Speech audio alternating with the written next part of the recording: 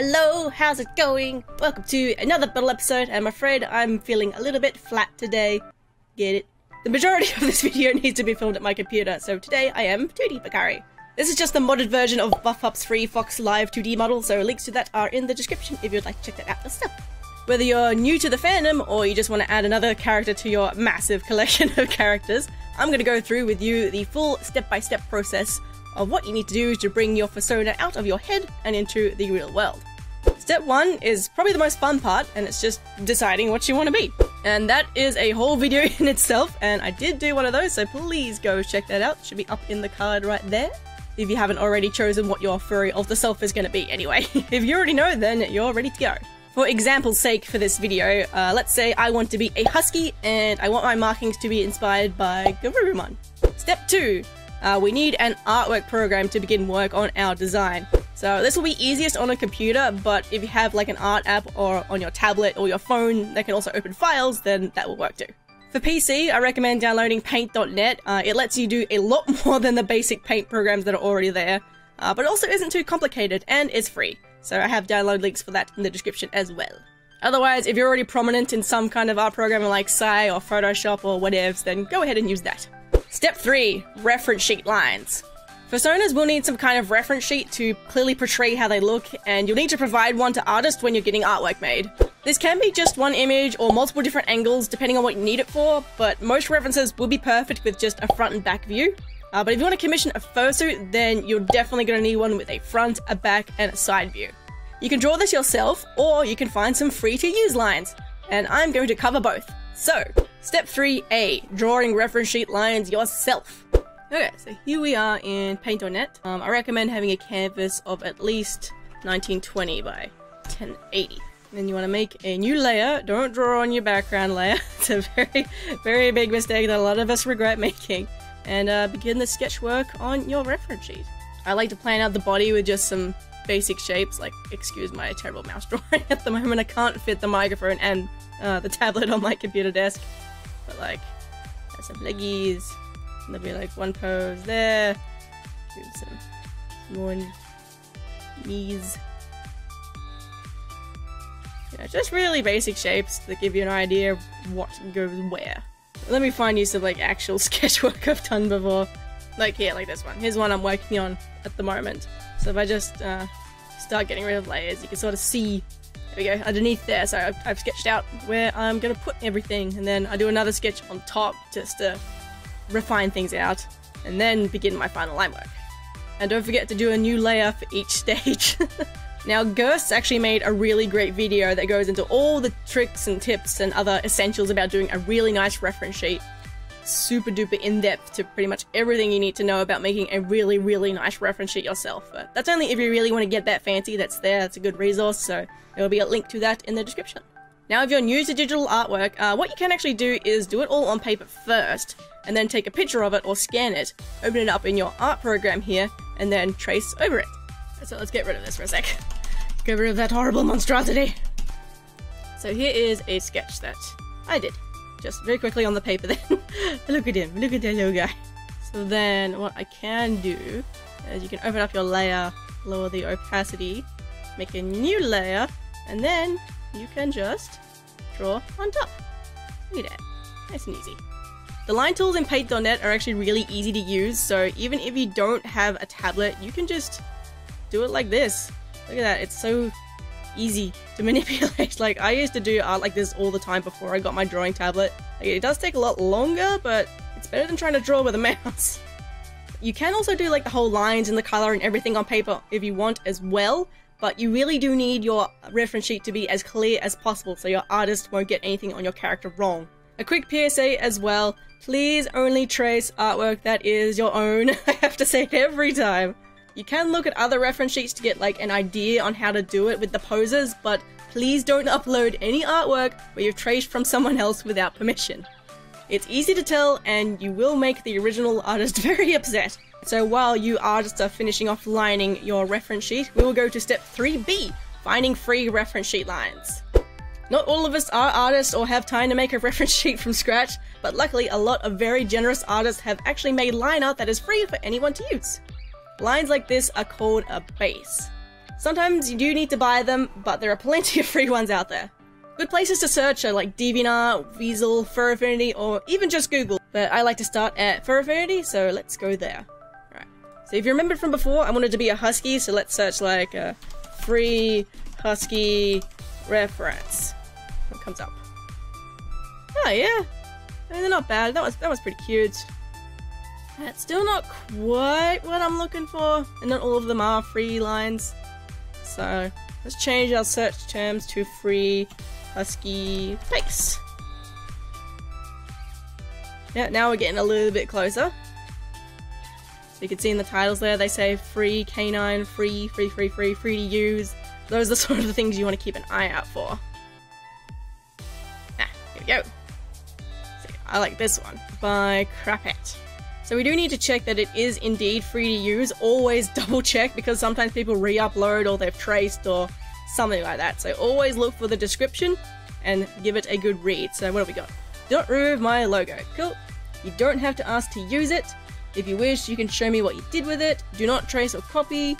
You can alter the line art to have other expressions, tails, hair, ears, wings, etc. Cool, that's really handy actually.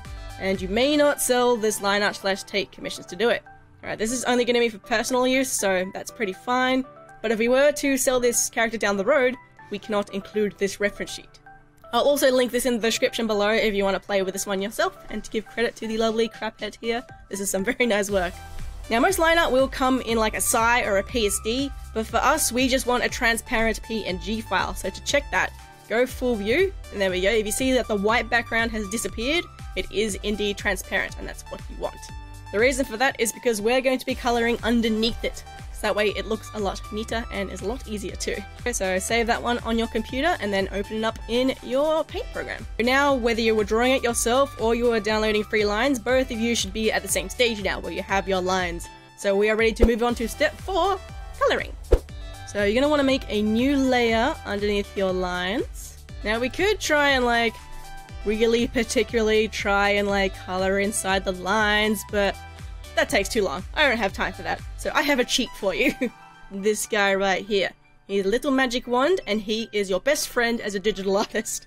So what the magic wand does, it essentially selects everywhere that is the same as what you click. So because we're selecting transparency, we're on the wrong layer. Because you're selecting transparency, it selects all the transparent bits, but it stops at the black lines. Now if we zoom right in, see you've got these little semi-transparent little squares. You really want your selection to be on the inside of that, so for that you need to up the tolerance. There we go. Think of the magic wand as like spilling a bucket of water, but it's going to stop everywhere there's something solid. However, you can up the tolerance and make your water more powerful, to the point where it just goes through everything. You want to watch out for gaps in between like the arms and the heads as well, because sometimes those will be connected and then obviously the selection won't go in there. So do have a hunt around, make sure you've selected everywhere that isn't somewhere you're going to be colouring. And then what we're going to do is invert our selection. So the button for this is different from program to program, but usually Control-I will do the trick. It could also be Shift-Control-I.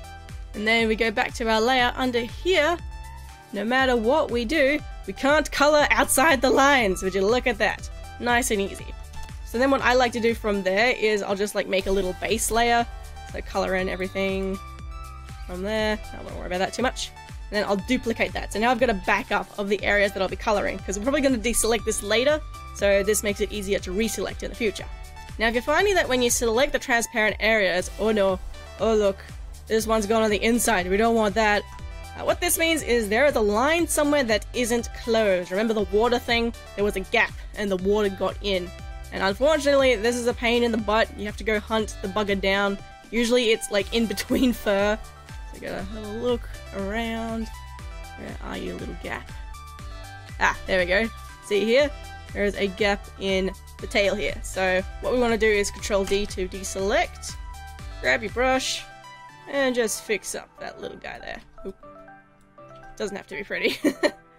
And now, there we go. That's better. Alright, so from here you can do pretty much anything you like to begin colouring. You can use the brush, you can use the lines, you can use the shapes. You do not even need a drawing tablet, and to prove that, I am going to colour in this entire reference sheet with just my mouse and the tools that Paint.net provides. So, time-lapse time!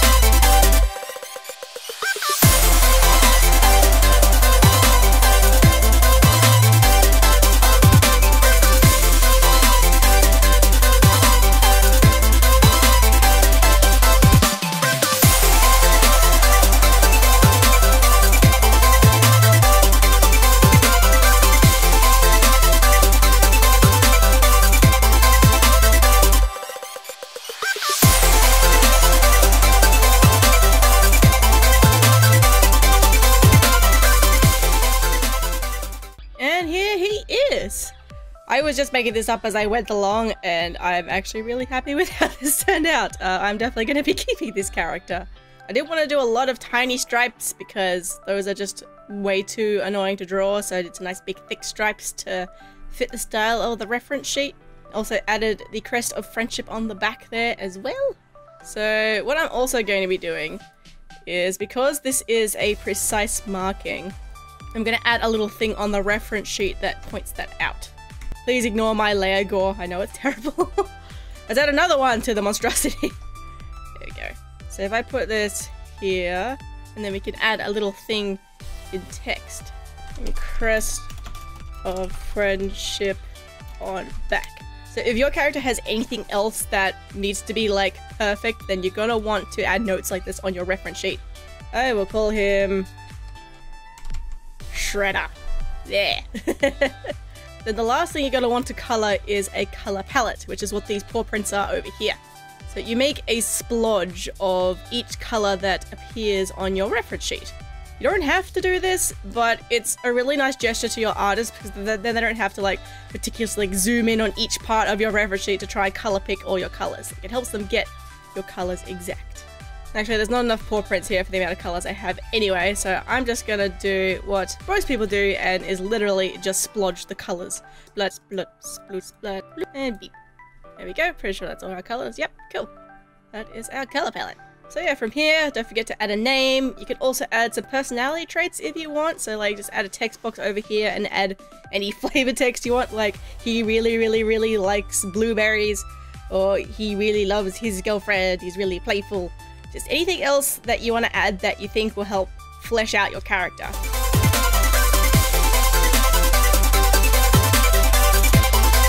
I'm going to save that one.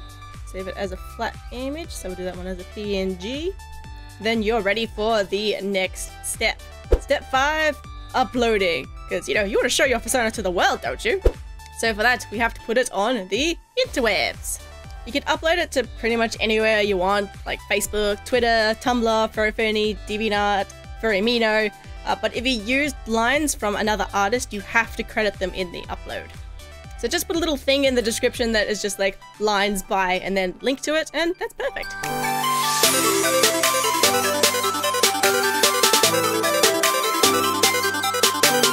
He is now on the interwebs. He is out there. Congratulations, you officially have your new persona. Yeah! Toy House is another good website for making character profiles, but unfortunately it's still in a closed beta. You need an invite code from someone to join this website, so ask around your local furry community, see if anyone's got any spare ones if this is what you want. Otherwise, Furry Amino's wiki entries thing is a really good alternative. If you're not completely happy with how the artwork looks like, what you can do is actually use this to commission an artist for what you actually want. Like, if I decided I wanted floppy ears and big wings on this character all of a sudden, but I can't draw them to save my life, what I can do is I can take this ref sheet to an artist, throw some money at them, and then be like, hey, on my commission, I really want to add some floppy ears like a Jack Russell Terrier and some big white angelic wings. Could you please add them on my commission? Even if you need it as a completely different species, you could take it to the artist and be like, hey, can you make this for me as a Dutch Angel Dragon? It's pretty simple. And that's it. You have made your official fursona, and from here you can use that to show people, to show them what you really look like on the inside, or more characters to add to your story, or commission artwork. There is so much you can do now that you have this. So I hope you found this little guide helpful. Let me know in the comments if you're stuck on anything or have any questions. I'll do my best to answer them. And I will see you in the next video. Thank you so much for watching, and I'll see you next time. Bye!